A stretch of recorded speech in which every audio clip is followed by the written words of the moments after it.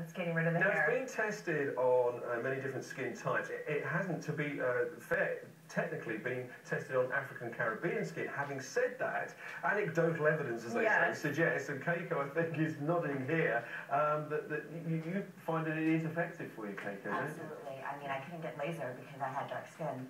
So this is amazing for me, and that walk to the salon to get waxing terrified me. It was like 8 minutes of like torturous walk because I knew the pain and the ripping of the skin, the hair out. It was just excruciating, and for me, this is so much easier. I just sit in my living room. I do it in front of the television. I do it sometimes, on the way to the gym after the gym or workout. It's just convenient and easy, and it's pretty much. For me, it's paying off. Right. You're noticing there, Kayko's using the pink. The pink has sold out on the advanced order.